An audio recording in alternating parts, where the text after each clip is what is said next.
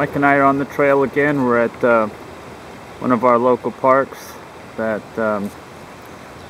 we are preparing for a reptile and amphibian presentation, and we were checking some of our cover boards, and some of the expected finds usually in this area are worm snakes and ringnecks, maybe occasionally a garter snake. What's cool, we did find a worm snake. Mike just found it.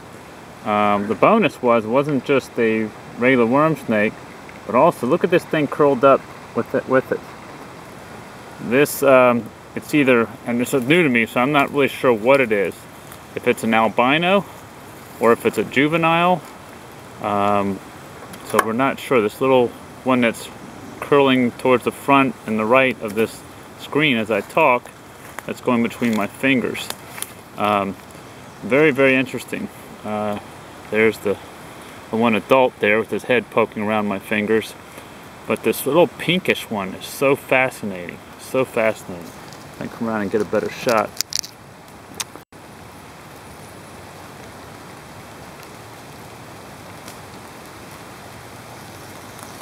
Now lay him down for a second.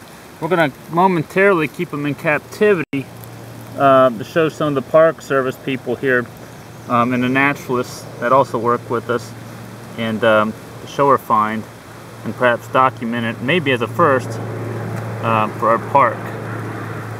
Very interesting. Very, very interesting. Way to go, Mike.